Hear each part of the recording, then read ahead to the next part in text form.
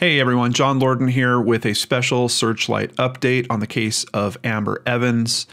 I wish it was better news. Unfortunately, it's not. But let's go ahead and jump over to the Twitter account of the Columbus, Ohio Police. And this is a press release that they kicked out on March 23rd, 2019. Columbus Police recover body from the Scioto River. On Saturday, March 23, 2019, members from the Columbus Police Special Victims Bureau were working in conjunction with the Columbus Police dive team on the Scioto River in the area of the Whittier Street Peninsula. Through the efforts of the detectives and dive team members, a body was recovered from the water.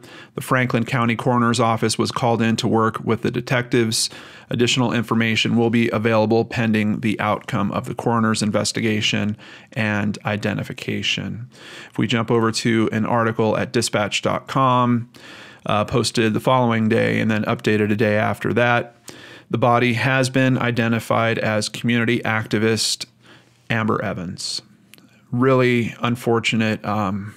It just really gets me when we have people that work so hard to help others and they're so selfless and we lose them. I think that we need more people like that in this world. So really, really sad to hear about this.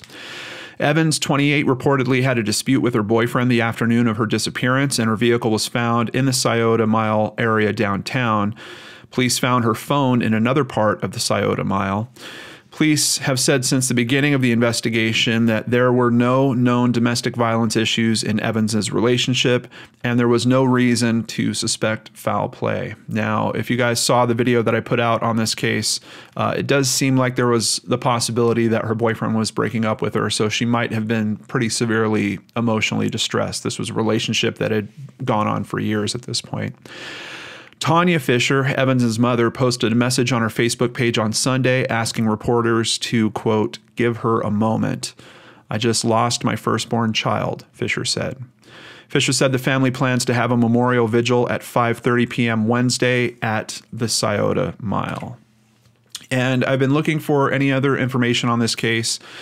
Everyone is basically just quoting the police's position previously, that it doesn't seem like this is a foul play scenario.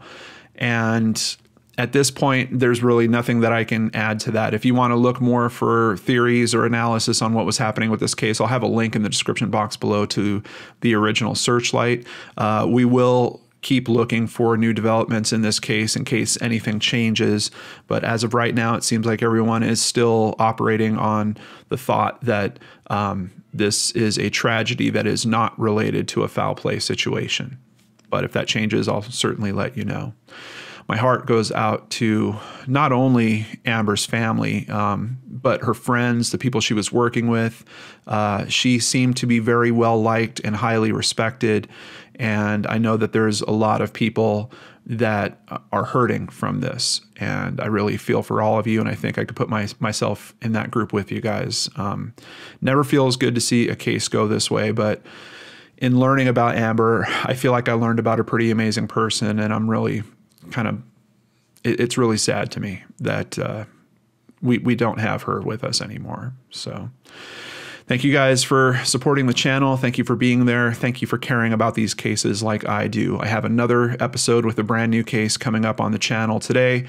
Hope you'll check that out. Maybe there's another family that we can help with their missing loved one. Take care.